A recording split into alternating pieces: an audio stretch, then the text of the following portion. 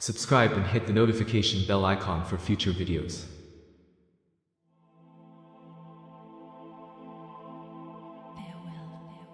Usually, when people speak of the Great Deception, they refer to the book of 2 Thessalonians chapter 2, verse 11, which predicts that God will, in an end-times judgment, send a powerful delusion, so that they will believe the lie. This great deception is associated with the satanic work of the Antichrist, and his displays of power through signs and wonders that serve the lie. The same passage in 2 Thessalonians also speaks of a great apostasy that will take place before the man of lawlessness is revealed. Similar apostasies are predicted elsewhere. The Spirit clearly says that in later times, some will abandon the faith and follow deceiving spirits and things taught by demons. Of course, people are complicit in the deception, for they reject the truth and prefer lies. For the time will come when people will not put up with sound doctrine. Instead, to suit their own desires, they will gather around them a great number of teachers to say what their itching ears want to hear. They will turn their ears away from the truth and turn aside to myths. Jesus spoke about a time to come when the deception will be especially great, when false messiahs and false prophets will appear. Even the people of God could be deceived if it were not for God's providential protection. For false messiahs and false prophets will appear and perform great signs and wonders to deceive, if possible, even the elect. All of these deceptions are instigated by the devil.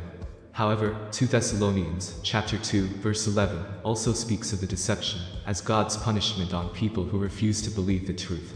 The context seems to be similar to that of the gospel passages above, and speaks of one to come who will be especially deceptive. The coming of the lawless one is by the activity of Satan with all power and false signs and wonders, and with all wicked deception for those who are perishing, because they refuse to love the truth and so be saved.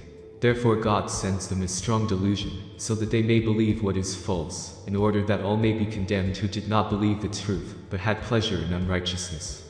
In this passage, after people have refused the truth for so long, God causes them to believe what is false, a strong delusion.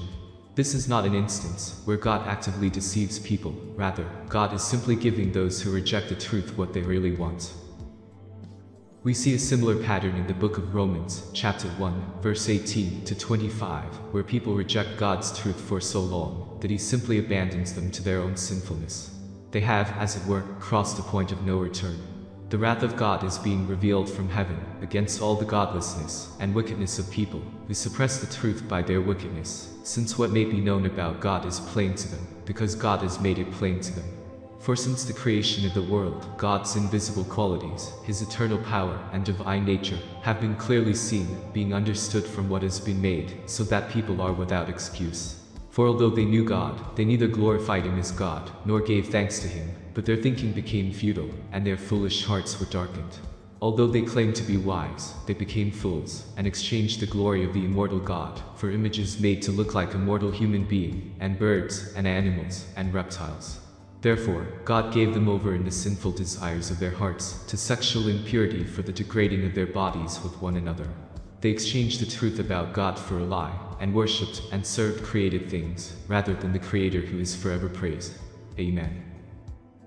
Much the same thing happened to Pharaoh, after he refused to let the Israelites leave Egypt, and God hardened his heart. It was not as though Pharaoh would have been an obedient follower of the Lord, if God had not hardened his heart. Pharaoh set his heart against the Lord, and God simply confirmed for all time Pharaoh's decision. The deception spoken of in the Gospels has to do with false prophets or messiahs who appear and seem to be authenticated by miracles. Taking the futurist position, we see the great deception spoken of in 2 Thessalonians chapter 2 as a future event associated with the coming of the Antichrist. Those who are perishing will willingly embrace the imitation and follow the beast of the end times. They will perish because they refuse to love the truth and so be saved.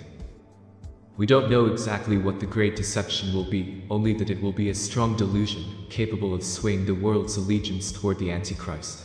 The Bible says that, in the time of the Antichrist and false prophet, there will be many signs to bolster their lies. The false prophet performed great signs, even causing fire to come down from heaven to the earth, in full view of the people. Because of the signs, it was given power to perform on behalf of the first beast. It deceived the inhabitants of the earth.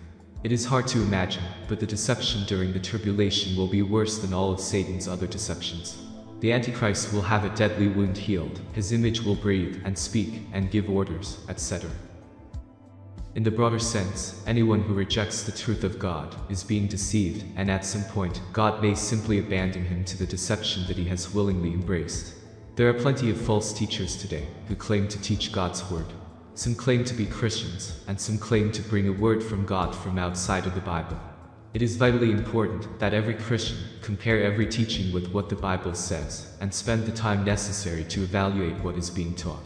It is our mission to warn everyone of the great deception, and in keeping with that mission, I would encourage every views to compare what I say with scripture as well. Please rate the video, comment, share, and don't forget to subscribe and hit the notification bell icon for future videos. And if you want to support this channel, you can click on the join button below. The video is free to use on your channel without giving me any credit. God bless you all.